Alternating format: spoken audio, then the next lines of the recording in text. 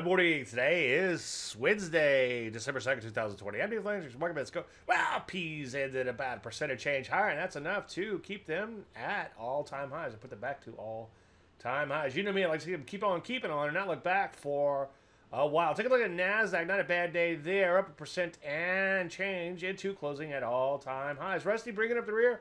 Well, not exactly, but up nearly 1% and just shy of all-time highs, too. A lot of areas like energy is beginning to stabilize in their pullback. So far, so good there. Metals and mining making out new highs yesterday. So far, so good there.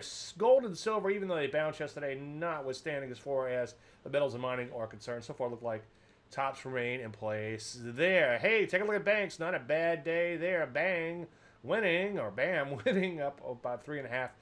Simi's banging out new highs. So what do we do? Well, for the most part, things are continuing to improve. Just wait for entries. Not seeing a whole lot of setups right now, so just sit tight and let it all unfold. Any questions? David@Landry.com. I'm Dave Landry. You can start a market minute.